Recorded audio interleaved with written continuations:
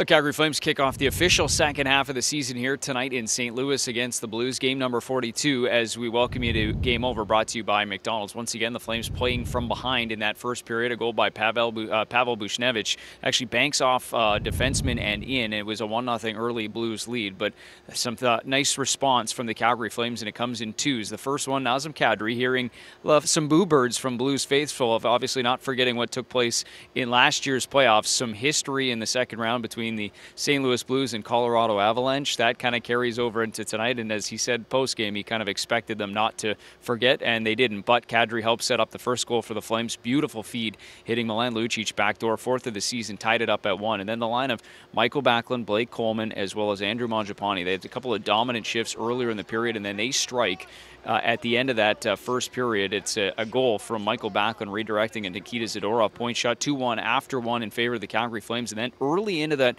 second period, in fact just 62 seconds in, that line does it again, and this time it's Andrew Mangiapane scoring his 8th goal of the season. That line was very good throughout the course of this game tonight. 3-1 after 40 minutes, but then things changed in that third period. 2 goals from the St. Louis Blues in the opening 28 seconds kind of shifts the momentum in this hockey game, ties it up at 3. They actually had a goal called back in this hockey game as well. It was in that third period. They thought they go up 4-3 on a Robert Thomas marker.